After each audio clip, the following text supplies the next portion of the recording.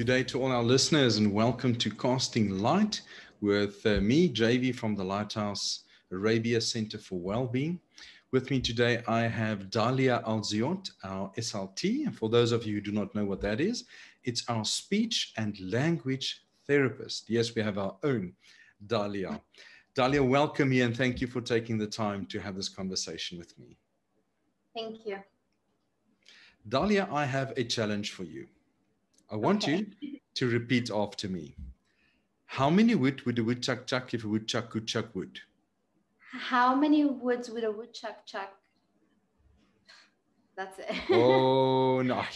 Being a speech therapist doesn't mean you're good at tongue twisters. I'm just pulling your socks. Welcome here, Dalia. Today we're going to talk about what a speech and language therapist does, as well as what you have noticed in this recent months and what guidelines you can give parents regarding how they can assist their children. I think if you would be so kind to inform me and our listeners as to what a speech and language therapist does. Okay. So a speech and language therapist, from the name, we can begin with the term speech. It has to do with the production of speech sounds. So we're talking how the sounds are actually articulated. When we say language, we're talking about two parts. There's receptive language, which has to do with the understanding of the language around us, following directions, responding to questions. And there's the expressive language part of language, which is using sentences to communicate with others. It has to do also with the structure of the sentence in terms of grammar. And the last part is also written language. So it's not only spoken language. Speech and language therapists work with written language form. The third part, which is not mentioned in the title for some reason, is the pragmatics and the social aspect of language. Language cannot be communicated unless there is an interaction with another person. So social skills and pragmatics are an essential part of what speech and language therapists do. So in any evaluation or any intervention, you will always see targets that are working on social interaction. Whenever there's issues with speech or language, even though it might not be the main concern for the parents, as professionals, we know that there must be an underlying social skill that is not yet developed due to the delay in the other parts of language. So it goes hand in hand. A little bit more about the social part of language. It comes from the social interaction with others. So skills like problem solving, negotiation, politeness, requesting, all these skills are social skills that if language is impaired, these skills are impaired. And if these skills are impaired and the social interaction is not age appropriate, there must be an underlying language development issue. So that's when we come. That's when we look at the child's development, we look at the milestones and we see where we can help. And we try to be as holistic as possible. We try to be inclusive of all the skills that we want to work on and not only target the expressive aspect of it, which is usually what parents notice first. My child doesn't talk, and then they assume that everything else is okay. And that's when we dig deeper and do our evaluations and explain to parents and to schools and teachers that there's more than just the words that we say. Thank you for clarifying that. Thank you. I think it's very important for other clinicians, for parents, for educators to understand the integral role that an SLT plays in the holistic treatment of a child's development, where we as clinicians, as therapists, psychologists, address the emotional and behavioral and thought aspect thereof.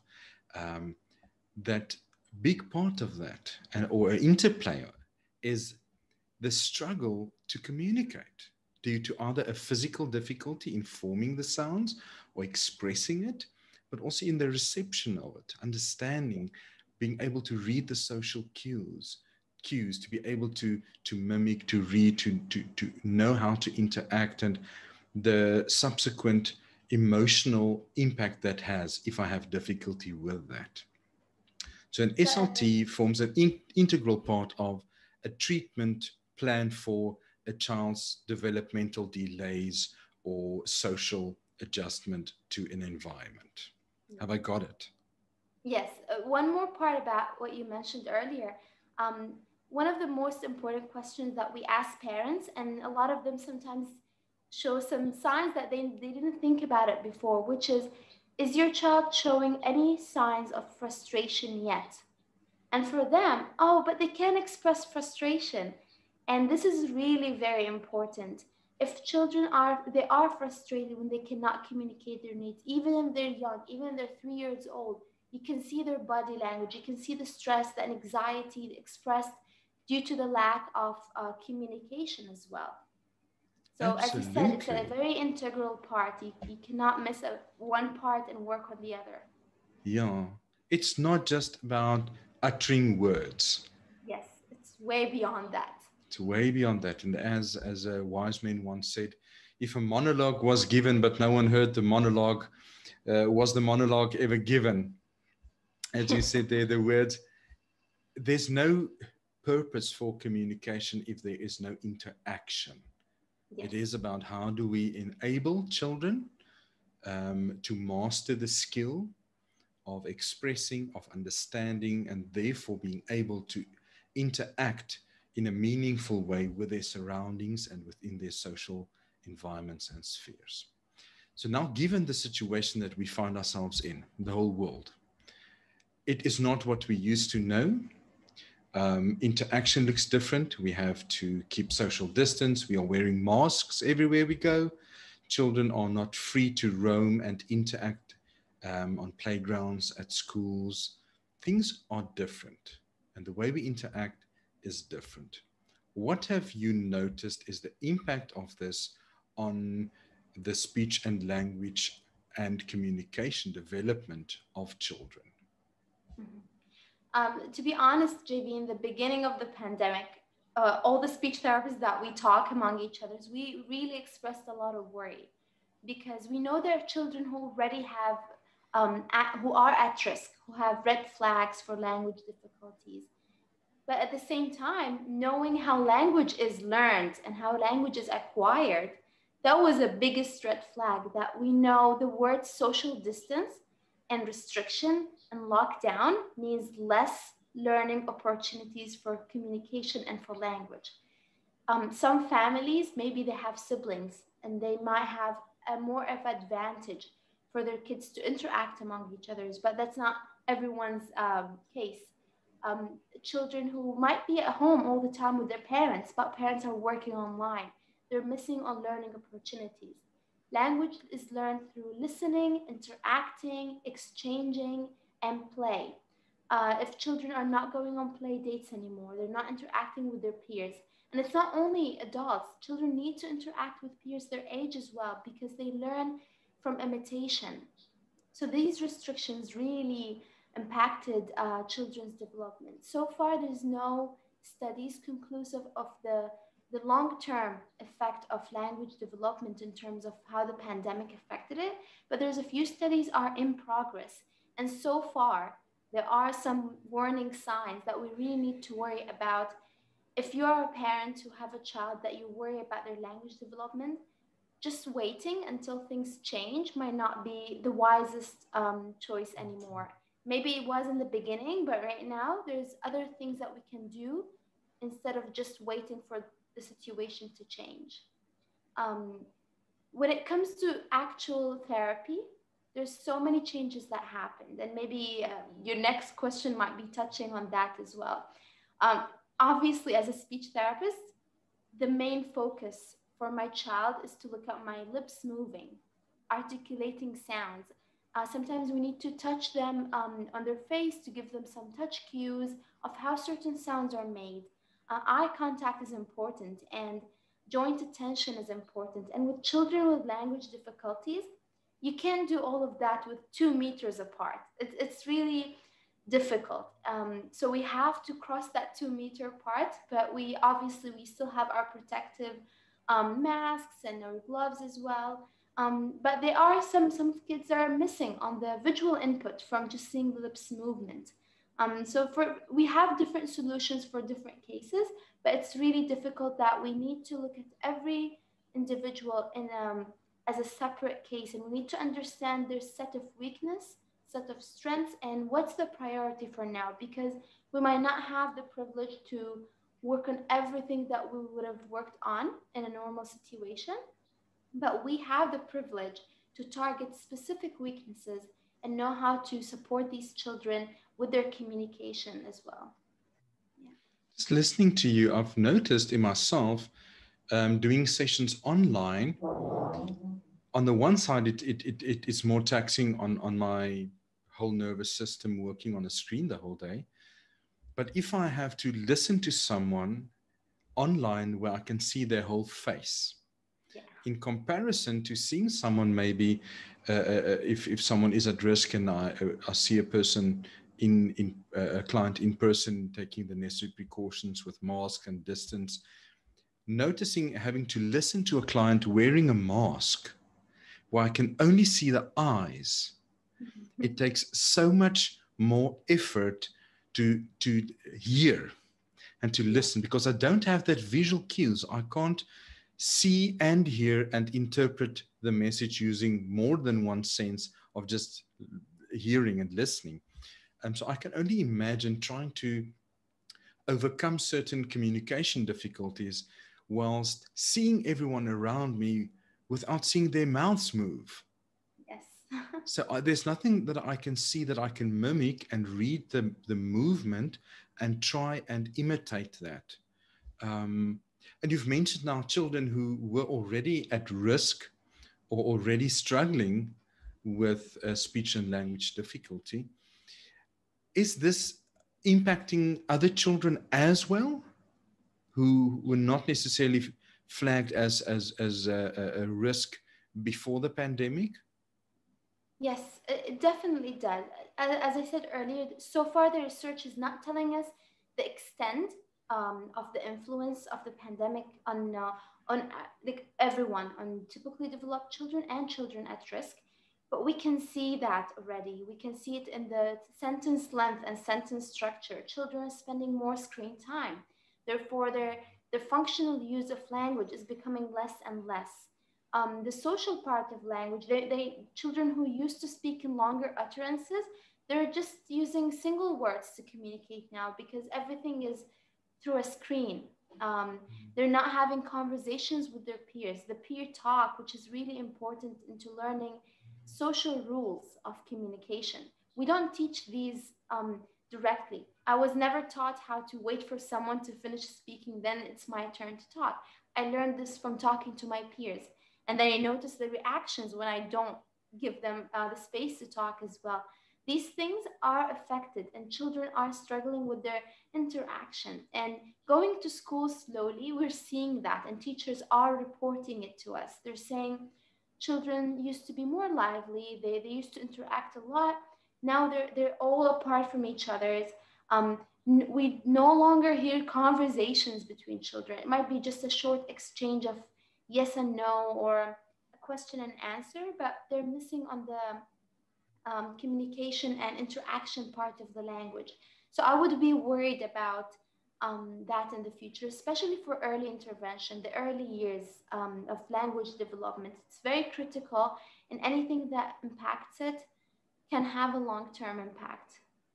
Absolutely. Rather intervene early than having to struggle later on and try to catch up if a developmental milestone has not been successfully achieved. It's so much harder to catch up on that as there's different expectations and requirements later on. And you mentioned there might be families where there are more siblings, so there's some interaction.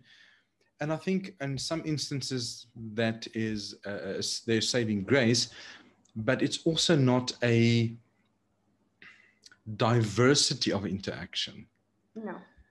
And that is what we need in social development, to be able Yeah. to negotiate on the playground with someone who is friendly, someone who is rude, someone who is shy, to learn how do I navigate my way socially and communicate my needs, my frustrations, So there's either this isolation, children who are by themselves or only interacting with adults who might be also under extreme pressure and anxiety or work long hours, or just their siblings, the same each day. And that, my concern is that that becomes the reference Yes.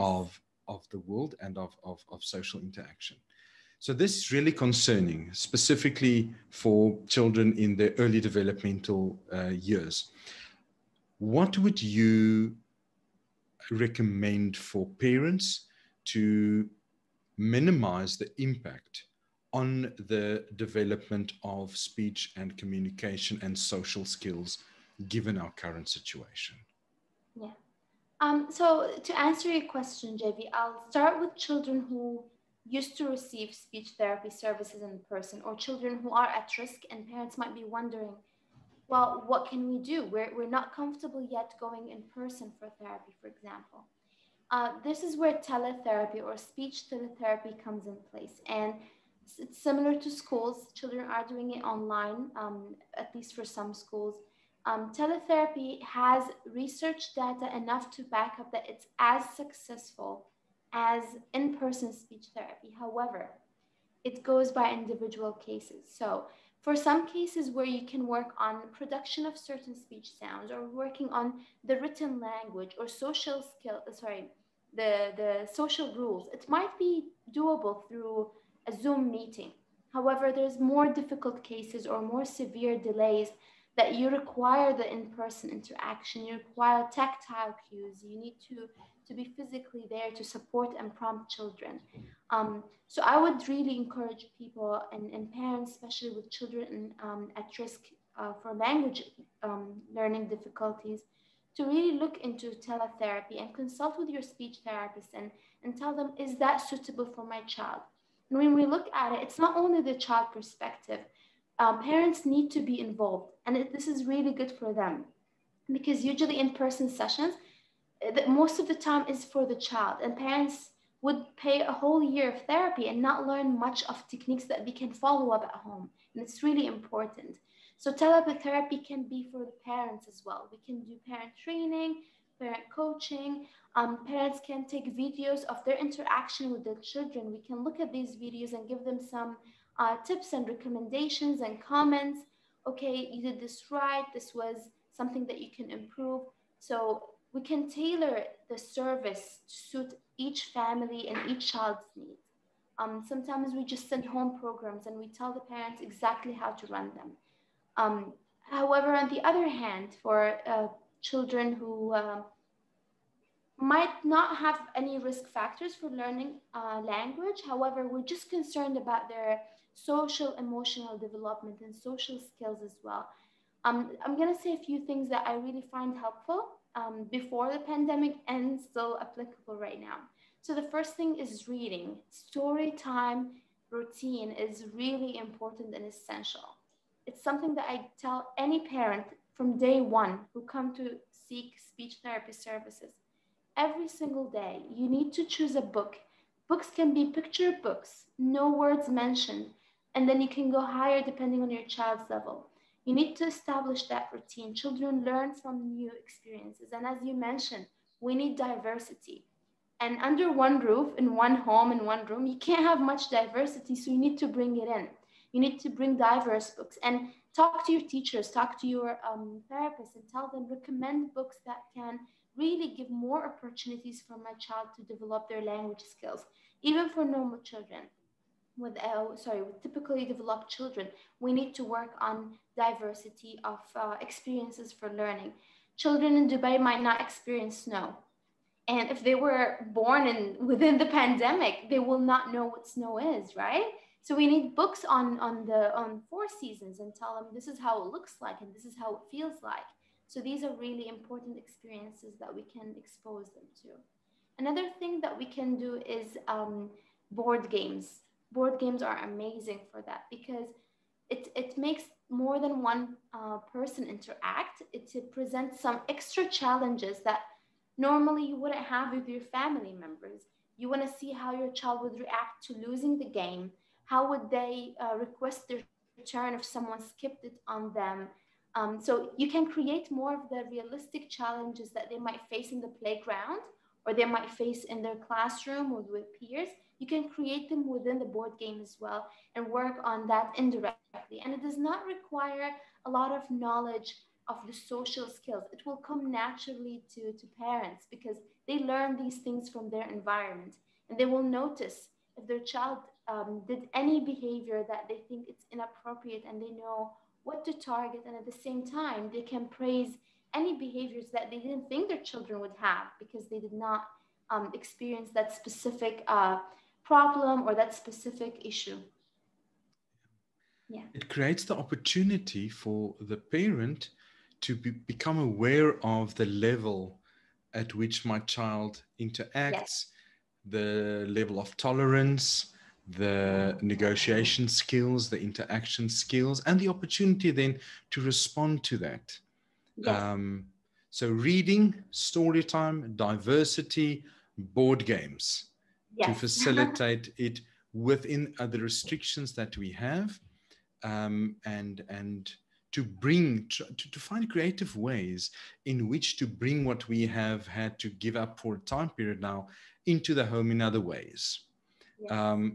I'm also thinking the importance of having supper time as a family around a table where there's time to interact, to not be so fragmented, to have conversation. Are there one or two tips that you can maybe give parents on how to engage in conversation or communication with maybe young children, and how to get them to help them to communicate? What tips, maybe 2 or 3 tips, can you give parents on how to engage in conversation with their little ones? Well, I will use the example you mentioned about supper time. And this is a really good, let's say, opportunity for learning so many skills. So give your children responsibilities, give them tasks and challenge them. So to initiate a conversation, maybe ask them, what should we have for supper today? Make them vote, make them defend their opinions. Oh, why do you think we should have fish and chips today? But then the other child will say, well, we had it like last week, and then I think there's another reason to think of another dish for today. So creating debates, kind of. Give them individual responsibilities. Don't give them the same responsibilities, so they can see the reaction or the chain reaction of, if one person didn't do their part, the other person wouldn't be able to do it. And then that will create more of a challenge for them to go and conversate and interact within each other as well. And during supper time, when they're sitting all on the same table, maybe they can have some questions about, they can't ask, how was your day at school? Probably it was 4 or 5 hours in front of a screen. There's not much to talk about. But maybe create opportunities of like imagining, well, how would you feel, or what would you think that is the furthest place you ever want to visit? What's a place that you think you want to be in like 10 years from now? Or if you had like 1,000,000 dirhams, what would you spend it on? So these hypothetical questions that can be you can easily come up with these during conversation with children, and they love these questions. They are so imaginative. They just need the spark. And then once you give them the spark, they go on. And good luck. Good luck listening to all these ideas that they can come up with. It's actually so simple, but it's about asking the right question to open up the opportunity for them to share, and then to show the interest and just listen to that.